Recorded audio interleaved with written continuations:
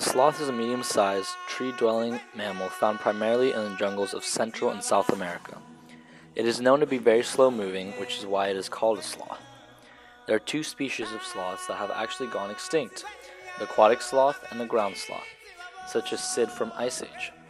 Their order in the animal kingdom is Pelosa, making them related to anteaters. Their fur hosts two different species of algae, which creates a mini ecosystem in which beetles, cockroaches, and moths are able to live in. Also, the hair that comprises their fur grows in the opposite direction that most mammals' hair grows.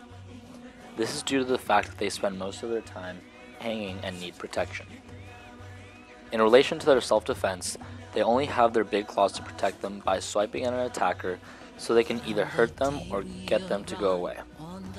Even though sloths seem to be easy targets with low defenselessness, predators, like the jaguar, will usually not even bother them.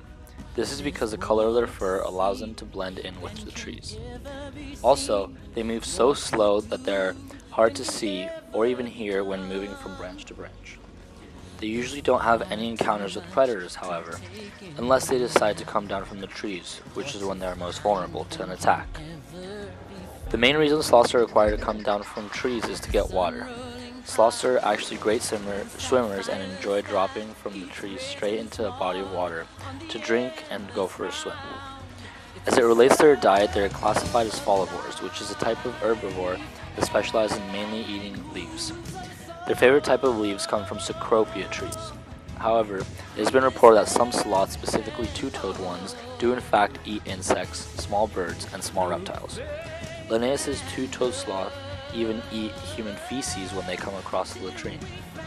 Sloths are not only slow in moving, but also slow at just about every other aspect of their lethargic lives. As previously mentioned, they mainly eat leaves, which requires a slow and long digestive process to be broken down and absorbed. Because of this, they have very large and slow processing stomachs in which bacteria are able to break down the leaves. Interestingly enough, their stomachs and the content within them make up nearly 2/3 of their total body weight. Their tongues are 10 to 12 inches in length, which helps them reach leaves when they are in the trees hanging. Sloths are very unique animals that cannot be easily related to any other species in the animal kingdom, besides the anteater. Their way of life and adaptation to their habitat is something that should be appreciated by all animal lovers around the world.